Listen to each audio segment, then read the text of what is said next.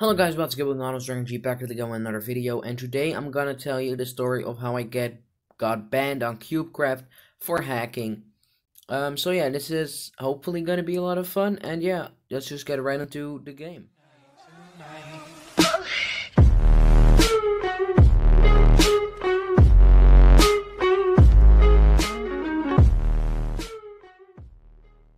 Okay, so this all happened around about 2 weeks ago, and basically, I had this app on my phone, okay?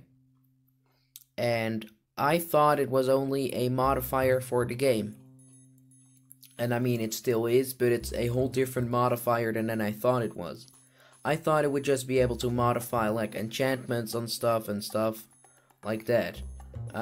As I used in my video called, so I tried out Minecraft Super Gear. You should watch that, by the way. I used it for that, and I didn't think much of it. And then, when I looked further into the mods that it offered, I saw, like, kill aura and stuff. And I was like, okay, that's kinda cool, which it's not. It's not cool to hack, don't hack. I was like, okay, that's pretty cool. And I decided with my very bright brain to go on CubeCraft. And try the hacks out. Don't go on CubeCraft and try hacks out. Don't go on any server and try hacks out. Don't even hack. So I kinda got on CubeCraft. You know, it was just, first I was a bit casual. Had really low reach. So it was almost undetectable, but still had a small advantage.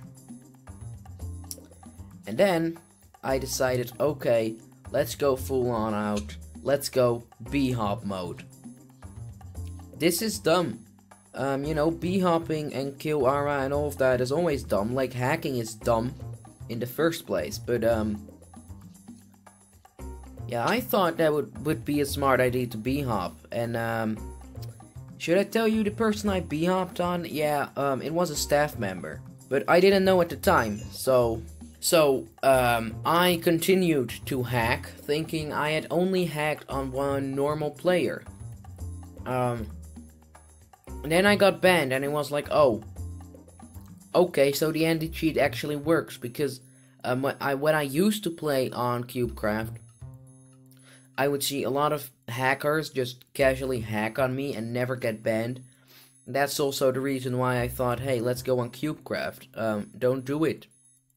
Just don't do it. After I B-hopped on a staff member, I hacked on another guy, I don't know, and after that I thought like, okay, so I'm guessing I'm just gonna stop hacking now because it was quite fun, but like I didn't really see a use for it.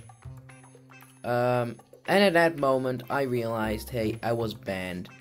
Now, is this not a major problem, since it's not my main account, and that guy is definitely not getting my bet? Okay.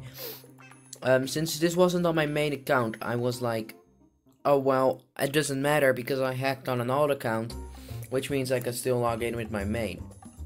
I was about to log in, and I couldn't because it said my IP was blocked. So, yeah. They do actually have a IP block for if you get banned, so, you know, of course there are ways around that, but, yeah, just don't do it in the first place. Why would you? It's like, okay, so I can't play on my main anymore as well. I wasn't gonna hack on my main, by the way, just to clarify that. I was like, oh, I guess I can't make any more videos now. In the same message that said my IP was blocked, it also said I could appeal for a unban. It has been around 2 weeks. I still haven't heard back.